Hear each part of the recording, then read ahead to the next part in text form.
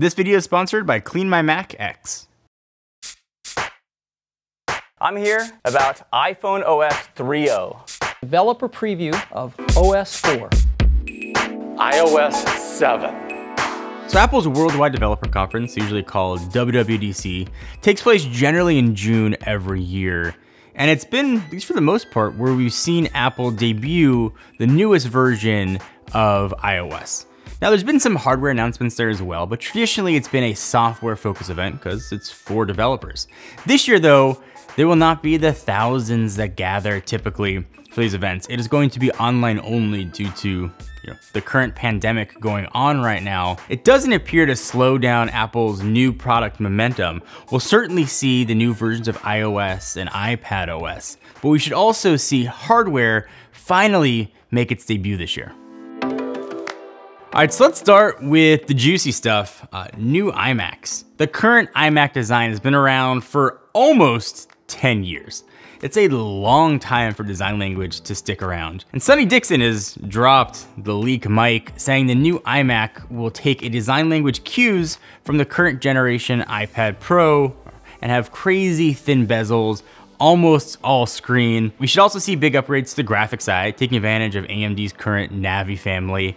You can say goodbye to the Fusion drive, that combination of a small storage SSD plus a traditional spinny hard drive, going straight up SSD now that those costs have gone down. So I'm pretty pumped to see what Apple does. I've always liked the iMac, but it's been a purchase I've held off on recently because design language looks so old and the processor and the graphics haven't caught up to a lot of the PC counterparts yet. That's not going to be the only hardware that we should see at WWDC. Other ones, we've talked to this one at length, but AirTags, Apple's tile competitor for tracking all of your things. Apple's hit a home run with AirPods and AirPods Pro, and they're going to be introducing a third AirPod line over-the-ear headphones, allegedly called AirPod Studio.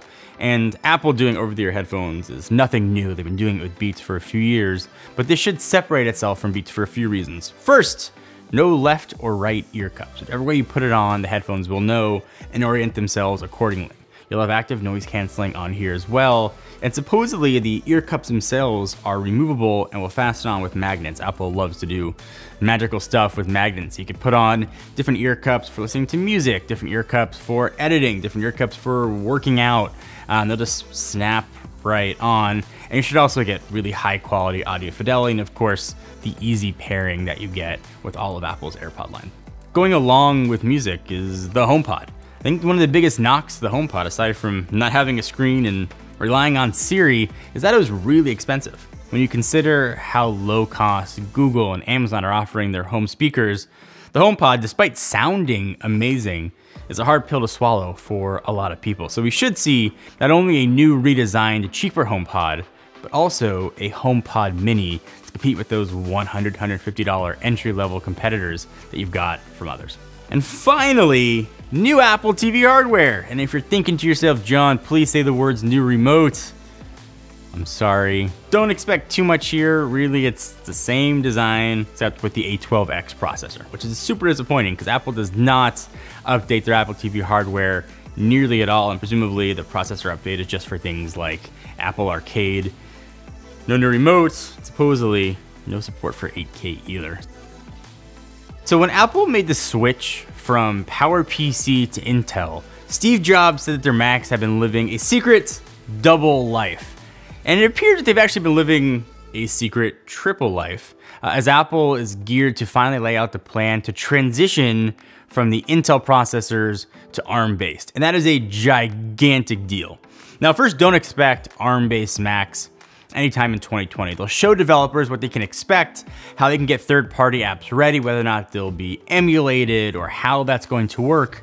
But think about the raw power that you get from an iPad Pro. When you run those benchmarks, you see how fast it is. And it doesn't make sense that something that small can at least benchmark faster than crazy powerful Intel processors. So imagine those iPad speeds, but just juiced up more for laptops, for desktop computers. There's a lot of power Apple could take advantage of, and with them essentially vertically integrating everything, making the processor now here as well, we should get really, really powerful, less power hungry computers that should, in theory, make the whole laptop and desktop world really happy. And potentially a cool side effect of this ARM transition is that, in theory, all these Apple first-party apps, so things like Final Cut, should work on the iPad Pro line, bringing sort of that fusion of iPad and macOS one step closer to reality. But this ARM transition, while sounding awesome on paper, is a really tough transition. We saw kind of the stumbles that Microsoft had with their Surface Pro X. It's tricky, and the ideas are good, and the fundamentals are good, but a lot of how it gets executed is out of Apple's hands. Whether or not developers take advantage and port their apps over, how that's going to work, it's a lot of pressure on Apple. But if they can pull it off, I think they'll have a winner on their hands. So I've been talking about CleanMyMac X for a long time, but the one knock on it was it wasn't available from the Mac App Store, directly from Apple, signed by Apple. That, though, is no longer the case, and I'm happy to announce that CleanMyMac X is now widely available from the Apple App Store. If you don't know what CleanMyMac X is, it gives you full control over your files and apps on your Mac. It scans your storage, reveals tons of hidden junk that can be safely removed, saving you a ton of really valuable hard drive space. Probably one of my favorite features of CleanMyMac X is using it to delete apps. Not only deletes the app itself, but all the files that are associated with that app. And of course, CleanMyMac doesn't touch essential system files at all. It can also scan your Mac for malware, including adware, spyware, trojans, and a bunch of other nasties that can steal your data. Now, I've talked a decent amount about saving free space, but there's a separate feature just for that. It's called Space Lens. It lets you find out sort of the heaviest folders on your Mac, and you can browse your storage pretty conveniently. So CleanMyMac X does the job of like 13 different apps. It keeps your Mac secure from malware and adware. It can free up hard drive space. It can help you delete apps, all the files associated with it. If this sounds like something that you want to check out, and I think you should, we'll include a link down below where you can download it now from the Mac App Store. So while all the hardware sounds awesome, WWDC is known for software, and we will see the debut of iOS 14. Now, bear in mind, traditionally we don't see the full breadth of what the new version of iOS is going to be until the new iPhones tend to come out, but we should see a lot of cool stuff show itself for the first time with iOS 14. So a lot of new changes coming for iOS 14, chief among them, a new list view for your apps. So think about what you get with the Apple Watch and what we had with Windows Phone. And finally, and an extra finally for emphasis, how about them sweet, sweet home screen widgets making their way to iOS 14? I know there's another OS that's had those for a while, but nice to see them make their way to Apple. Another one that's really been wanting for a while, third-party apps as default. So think changing your Mail app, Chrome instead of Safari, Spotify instead of Apple Music. Other smaller things, redesign wallpaper settings, be able to download wallpaper packs and set it, and it'll adjust itself dynamically. You also see a new dedicated app just for AR. And I think one of the coolest, but probably not so useful at launch, we should see Car Key make its debut in iOS 14. So using your phone as a key. And allegedly BMW is one of the first launch partners at this. But if you've been admiring maybe what Tesla or Volvo are doing with their phone as key, the iOS 14 app should enable that for a lot of cars moving forward. And I think that might potentially be a really big deal. If people get used to using their phone as a key, if you don't have that feature on Android, that's probably a huge reason why people would stick with their iPhones. A smaller but perhaps potentially significant thing is OS recovery and diagnostics over the air. It's a step closer to the portless iPhone. So if Apple has to diagnose something going on with your phone, they won't have to plug in a lightning cable anymore. It could all be done OTA.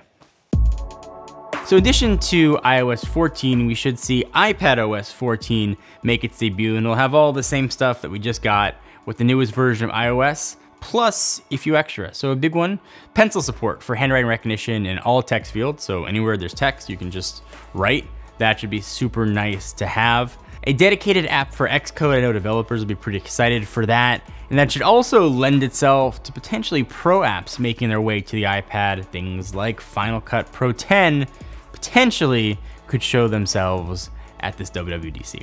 So other things we expect to make their debut at WWDC, the newest version of macOS, tvOS, and, not to be forgotten, watchOS.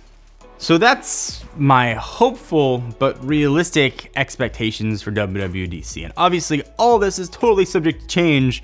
Apple at the 11th hour could decide to cancel any or all of this. But it appears that as of this filming, we should see a lot of amazing hardware and software make their debut for the world. I cannot wait to see iOS 14 home screen widgets, something that I've been really excited about. We've seen what the jailbreak community can do with that. And I hope that Apple takes inspiration for what those amazing developers have been doing.